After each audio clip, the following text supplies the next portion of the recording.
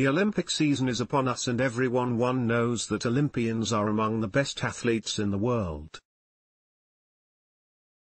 The Paralympics are also taking place at Pyeongchang, and these athletes are a class apart, perhaps even more impressive. Most of these individuals have had to overcome massive obstacles in order to become astounding adaptive athletes. Here's your chance to get to know some of the most interesting Paralympic athletes in the world. Stephanie Jallen. Stephanie Jallen is one of the younger Paralympians. She got her start at Sochi at only 18 years old. She is an alpine skier and won 2 bronze medals in women's standing Super G and Super combined competitions. Stephanie will be heading to Pyeongchang with hopes to perform even better than her last showing. However, performing well at skiing is definitely not her largest battle in life. She was born with Child's syndrome, congenital hemidysplasia with ichthyosis and limb defects syndrome. When she was still a baby, only 4 months old, her left leg had to be amputated. Her left arm ended where an elbow would be located. Stephanie's strength. Despite facing obstacles from the very start, Stephanie was a determined child and an even more determined adult. She has never let her disability stop her from getting around, and she even gained her nickname because of it. Stephanie is called Hopper because when she doesn't wear her prosthetic limbs, she hops to get around. When asked about her disability, Stephanie insists that she would not change anything about herself, including having normal limbs. She says that would just make her boring. In addition to being a Paralympic athlete, she is also a college student working towards a business degree at King's College. Andrew Kirker is a Paralympian and is an alpine skier. Although he has been an athlete throughout his entire life, his sights weren't always set on skiing. As a teenager, he had dreams of competing in the Olympics, as a wrestler. In fact, as a teenager he was a 6-time state champion in Alaska in the categories of freestyle and Greco-Roman wrestling. Sadly, when Andrew was only 13 years old he suffered a catastrophic accident in an ATV. Andrew was paralyzed from the waist down. However, he couldn't let the incident hold him back and he was soon participating in athletics again. Only 2 years later he tried skiing and fell in love with the sport. In 2014, Andrew had a back accident before the Sochi Olympics, but he is anticipated to perform amazingly well at Pyeongchang. Stacy Monella. Stacy Monella was the youngest person on the United States Paralympic alpine skiing team during the 2014 Sochi Games. Stacy was born with achromatopsia, which is a genetic eye condition. It causes extreme light sensitivity, poor visual acuity, and partial color blindness. Despite the fact that Stephanie cannot see well, that doesn't stop her from being an extremely fast skier, which is an almost unbelievable feat. Although visually impaired skiers do use a guide, she is considered one of the best and youngest visually impaired skiers in the world. Stacy got her start rather young and began competing on the racing ski circuit as a teenager. She has won multiple national championship titles, a World Cup gold medal and a bronze at Sochi. She hopes to continue striving towards excellence at the 2018 Winter Olympics. Thomas Walsh. 23-year-old Thomas Walsh has taken the alpine skiing world by storm and has become known internationally for his talents. Thomas' love of skiing started young and he was even considered a rising star in the United States Ski and Snowboard Association when he was competing as a teenager. However, he was later sidelined when he was diagnosed with Ewing's sarcoma. Ewing's is a rare form of bone cancer and ultimately Thomas would have to move forward in life with leg and hip impairments. Like so many other Paralympians, he didn't let his impairments hold him back and instead let them propel him forward. He has repeatedly been named as an athlete to watch during the 2018 Winter Olympics. In addition to skiing, Thomas also enjoys acting and he studies performing arts, so perhaps we will see him on the silver screen instead of the slope, one day. Dan Knossen. Lieutenant Commander Dan Knossen served as a platoon commander for the esteemed SEAL Team 1. In 2009, they were on a mission in Afghanistan when misfortune fell on Dan. He stepped on an improvised explosive device, and lost both of his legs above the knee. After some time in rehab and being fitted with prosthetics, he was soon eager to find himself back in athletics. For his service, Dan was awarded a Purple Heart and a Bronze Star with Valor. He first joined the US Paralympics Nordic skiing team in 2010 and competed at Sochi in 2014. In addition to his already impressive accomplishments, he is studying for a master's degree in public administration at the Harvard University John F. Kennedy School of Government. Oksana Masters is one interesting athlete as she competes in both the Summer and Winter Olympics. She has represented the United States in 3 different sports: rowing, Nordic skiing, and hang cycling. In 2012, she took home the bronze in rowing at the London Olympics. She later went on to win Paralympic silver and bronze in cross-country skiing. Oksana was born in Ukraine with radiation-related birth defects. These included different leg lengths. She was also missing weight-bearing shin bones, had webbed fingers, no thumbs, and 6 toes on each foot. Sadly, she was abandoned at birth by her parents and left in a Ukrainian orphanage. At 7, this extraordinary little girl was adopted by an American and brought home to the United States. Then she had to endure several surgeries, including leg amputations, in order to give her the best chance and life. Clearly she has thrived as one amazing athlete. Aaron Pike. When Aaron Pike was 13 years old, he suffered a spinal cord injury after a hunting accident. While he was in the hospital recovering, he had the chance to meet Ironman athlete Carlos Molitor. Carlos was a former Navy SEAL who was paralyzed on a mission in South America, and like Aaron, he was paralyzed. Carlos served as an inspiration to Aaron that his life was not over. Aaron said, "Until then I had no clue that there was any kind of adaptive sports, but I got to see what was out there.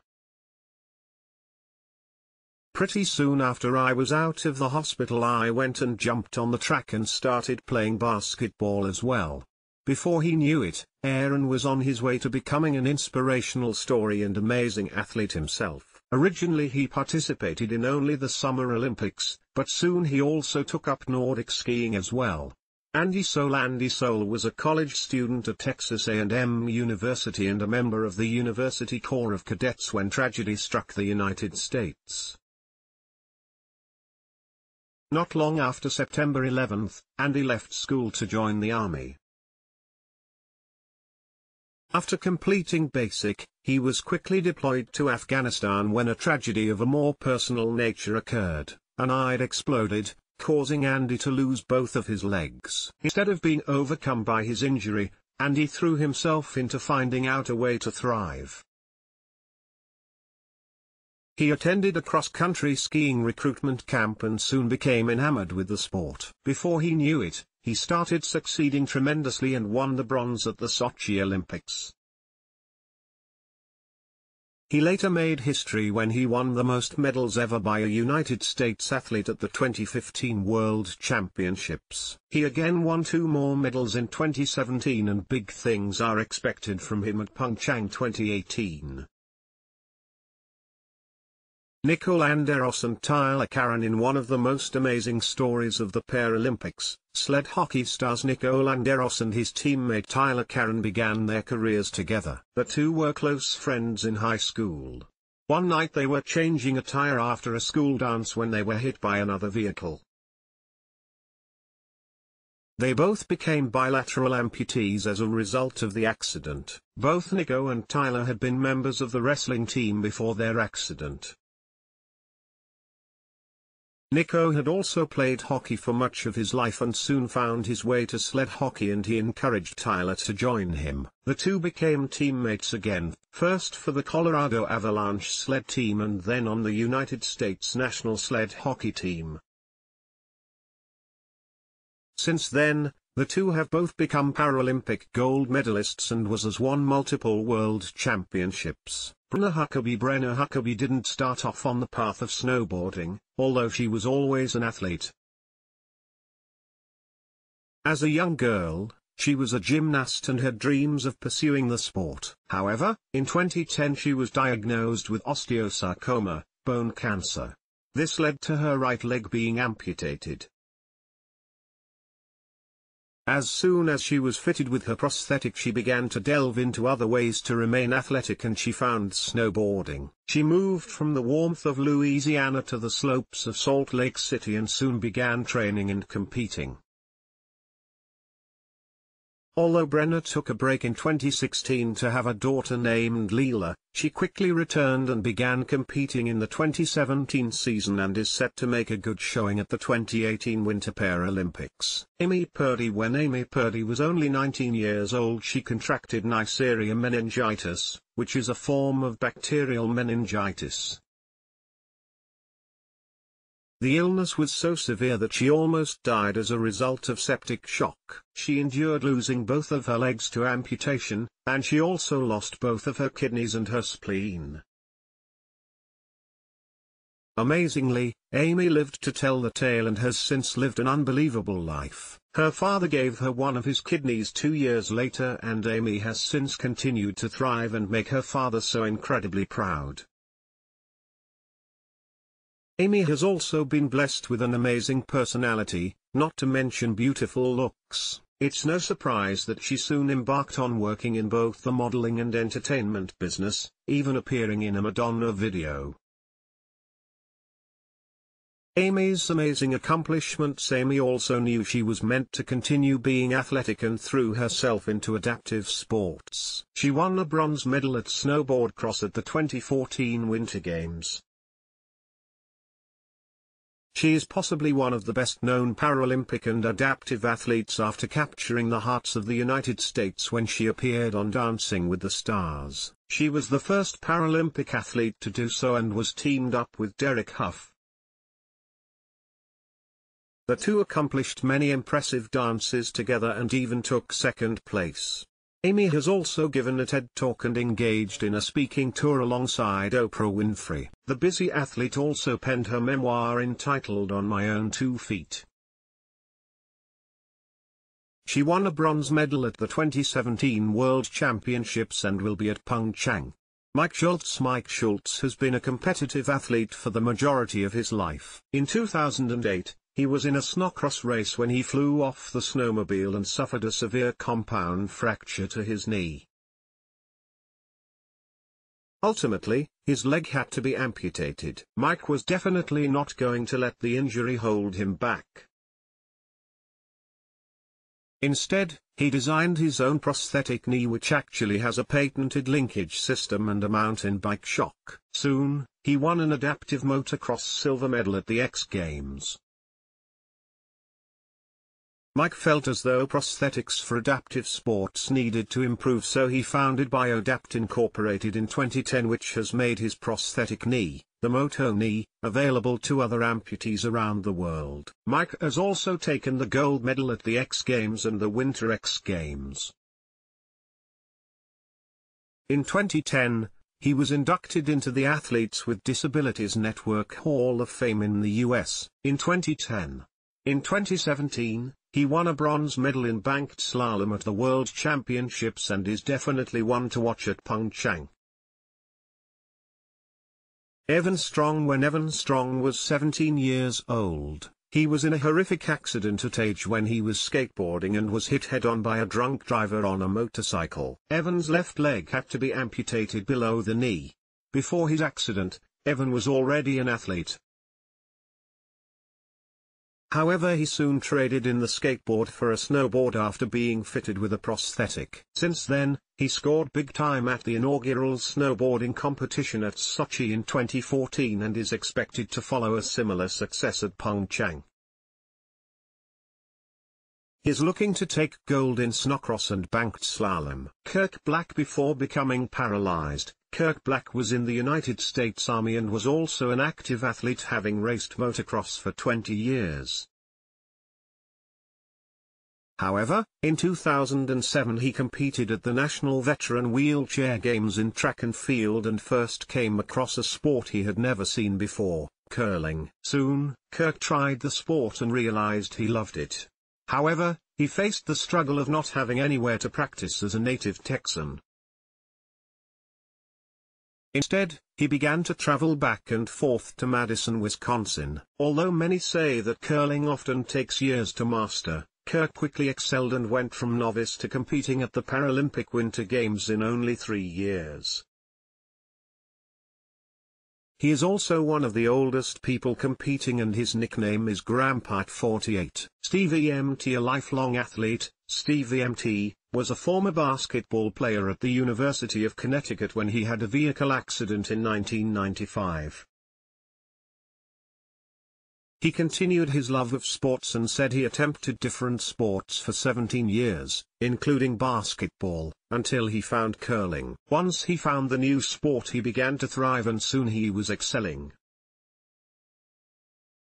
He became a member of the United States team and competed in his first World Championship in 2015. Steve recalled the beautiful moment of when he received his team jersey and gear and how emotional it made him on his long journey. He is now a part of Team USA at the Paralympics at Pyeongchang. Penny Greeley. In 1994, Penny Greeley lost her leg in a horrific train accident. Penny was determined not to let the accident hold her back and instead threw herself into sports. Originally, she played wheelchair volleyball, but soon she got into curling. Penny considers herself very fortunate to play a sport she loves and to be able to travel around the world meeting amazing people. She said, "I'm very blessed. Just meeting people from different countries, especially in curling, the camaraderie between teammates and different countries and bringing us all together, to me is so amazing." Penny and team have secured a spot at the 2018 Paralympic Winter Games, and they are sure to perform well. Penny is also a standout as she is a woman on the curling team and the majority of her fellow teammates are men, including Steve Ent and Kirk Black. Jimmy Joseph. Anybody who meets Jimmy Joseph raves about his amazing attitude and positive outlook on life. However, Jimmy had to overcome some major obstacles to get to where he is now. In 1987, he was working for waste management in New Jersey and collecting leaves. Jimmy recalled, "I was dumping leaves from a garbage can. A guy, I didn't see him coming, bam, just nailed me between 2 trucks. Sadly, Jimmy lost both of his legs in the accident." Although he was initially upset about the loss, he said he quickly thought about the tragedy in another way. Jimmy said, "After I asked the doctor where my legs were, I turned over and cried for 5 minutes in my pillow." He believes that forcing himself to persevere was important in order to have a good life, and he chooses to face them with a go-getter attitude. Jimmy's new outlook. In 2004, he met an occupation therapist named Mark DePerno who introduced him to adaptive sports.